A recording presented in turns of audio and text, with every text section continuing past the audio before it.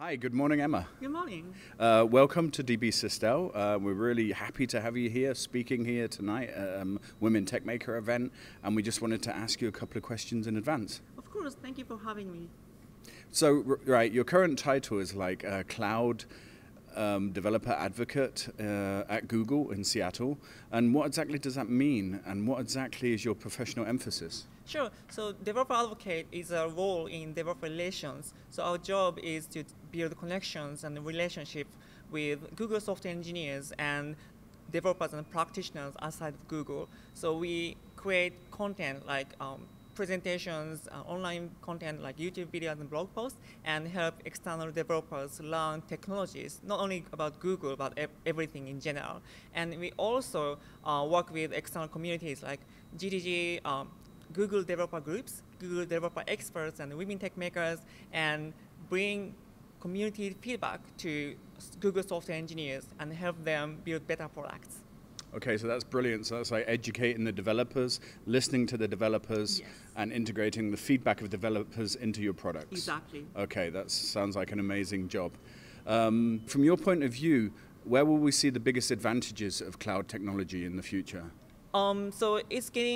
So we cannot necessarily build everything by ourselves. For example, we have a lot of new emerging new technologies like big data platform and machine learning, and we have much newer hardware coming, and we are migrating from traditional general processing processors to more specialized processors like GPUs, and we have chips called TPUs especially for machine learning. And in order to combine the best technology for each use case you have, we cannot invest in everything. So we need to choose and buy what we need for our specific applications.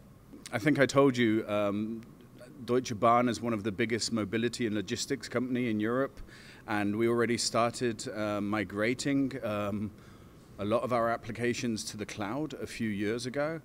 We actually sold one of our data centers and completely migrated that into the cloud. Obviously, it's like a huge operation, probably one of the biggest migrations in Europe at the moment. Could you give us a hint of what opportunities shouldn't be missed? Sure. So each cloud provider has its own advantages and a little bit of areas for improvement.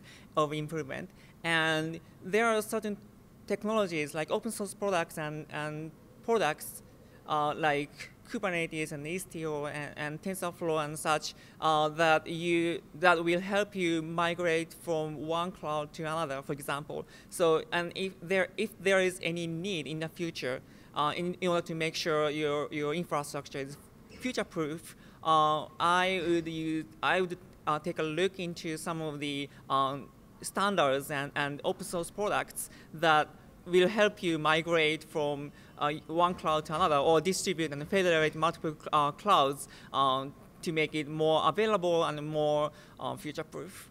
Okay.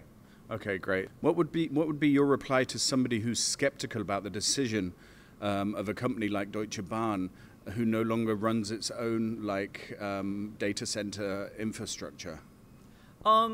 We have so many companies running completely on cloud. Of course, Google is one. Google has data centers, but everything we offer is the exact same infrastructure we use for our products. Like, we serve billions of users every day, and so if we could do that with our infrastructure, certainly you can run your application on a cloud provider or on Google Cloud. There are a lot of new companies working solely on cloud. So if Google can do that, probably you can do that too. In one of your tweets, I saw that you're a rail fan. Yeah. Can you just tell me, what does a rail fan mean for you? Yeah, I have traveled with Deutsche Bahn a lot. So I like to travel.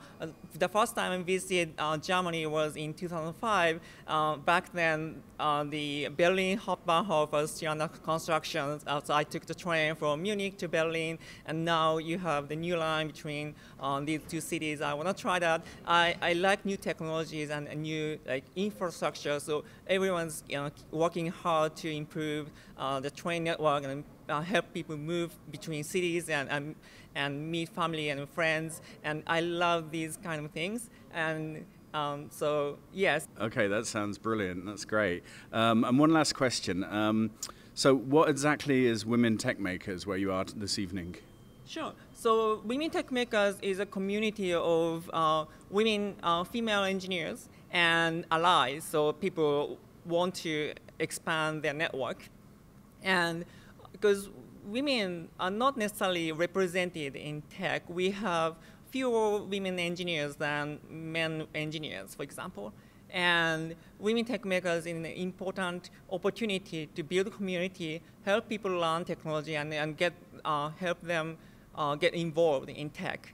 And Women Tech Makers has chapters in each city in the world. So wherever you go, you can visit them and help them grow, or you can learn new technology and make new connections. And yes, that is a great opportunity to for women and others to build connections and yes, learn, get involved in tech.